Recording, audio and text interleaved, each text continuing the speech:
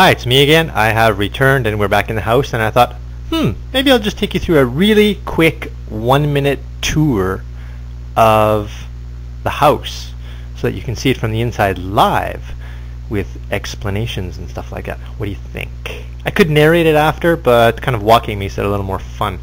Alright, let's go here. Unplug the cable.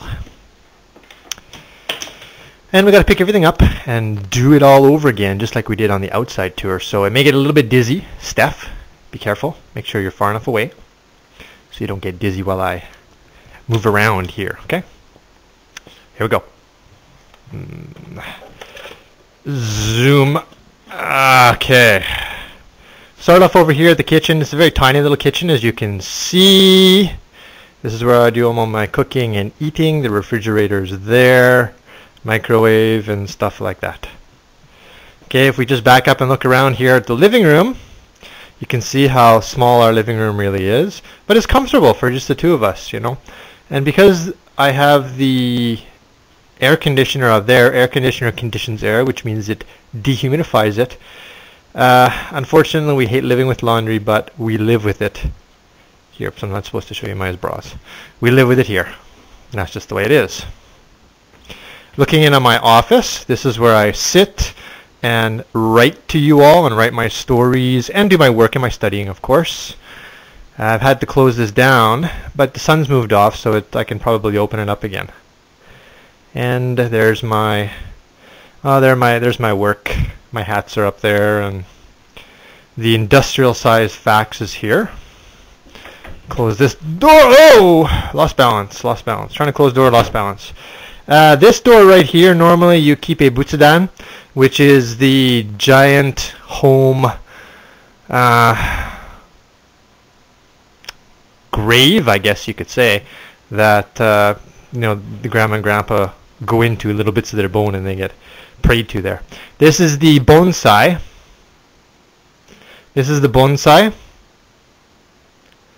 That Masaki made for me, and it's entirely made out of paper, including that rock,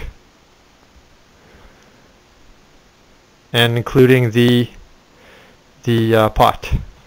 Okay, we're gonna open the door here and head out to the little bathroom. This is what I was telling everybody about, you know. You don't need to have a toilet with a shower in the same place. Why not put it under the stairs, just like this? Here's our foyer. This is right where Tug used to sleep, and this is the little okimono that Masaki made, and it's Tug. There are some of Tug's bones right there, and this is like his little place where he rests. This is the wild boar that Masaki made for me. Pretty good, don't you think? And this is just sort of what our place looks like, with the boots, the jacket, and other stuff like that. It's sort of jumping around now because the lighting is very poor in here, I'm assuming. Okay, we're going to open the door here and just do a quick look through the bath area here. Alright, here's the where we wash the laundry and the sink. And if I can get the door open here, this is the self-contained bath that I tell you is the most wonderful thing. It is totally self-contained, so you stand here and shower here, and when you're nice and clean, then you get in the bath there and you sit and soak in that tub.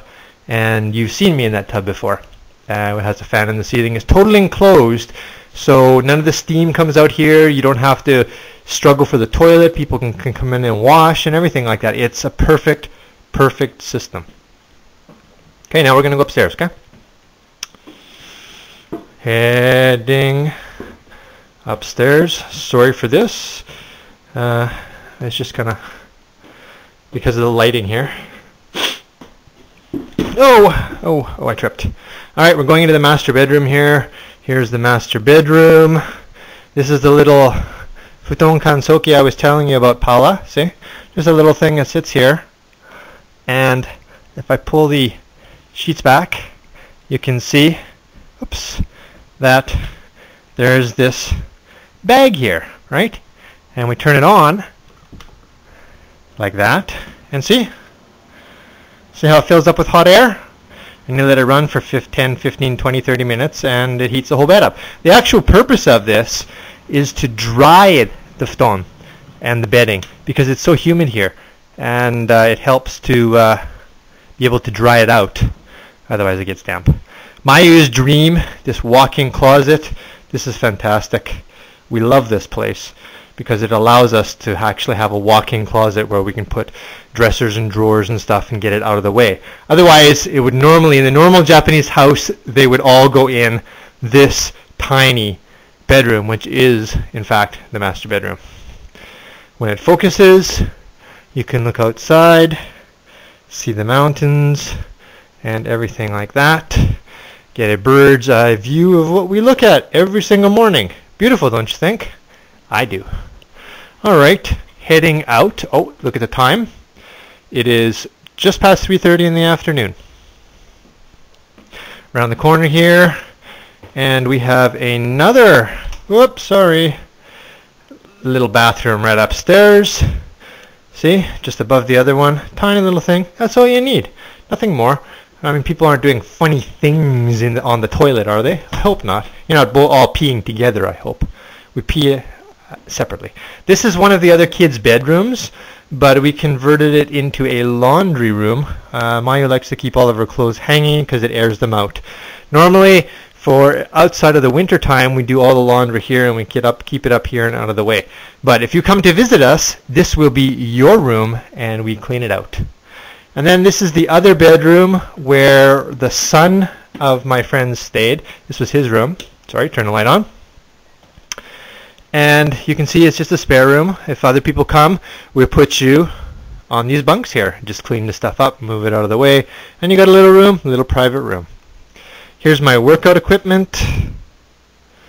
And this is what I use to push my 1,200 pounds of weight and everything like that. Nothing moves, but you push this bar, and it records it by the pressing on a plate down there, and records it on this meter. These are called shoji. They are what's known as rice paper, very thin paper.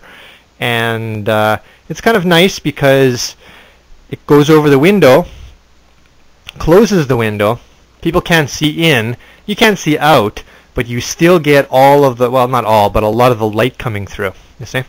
So if we move it up and open this up like this, we get to look out through the dirty window at the dickhead's bedroom, which is right there. Those cans in the window, that's insecticide. And from here, there's the scenery again of the beautiful mountains. The only problem with this paper is it's so thin that it's very easy to get old and rip. So you see, that's kind of ripped and torn away. Now we could easily replace this. You just take them out, and every year they usually do. They take them out and replace them by just washing them off and then putting new stuff on and gluing it back on again. So it's no problem. But, you know, we're not in here very often, and light off Johnny. And, yeah. So that's the only room that has it. The other rooms we put curtains on, and I think one of the other rooms actually had it, but we took it off because we prefer it to be, you know, a little more Western than Japanese. Coming back to the dark room, which is my office. And we have returned once again to the living room, where it is lightest of all, and where we can safely, hopefully, say once again, oh my god, that's kind of cool. Got myself set up there so that I look like I have, oh, I have a halo. I'm an angel. See you later, guys. I'm crazy. I gotta get back to work. Studying, too. Bye.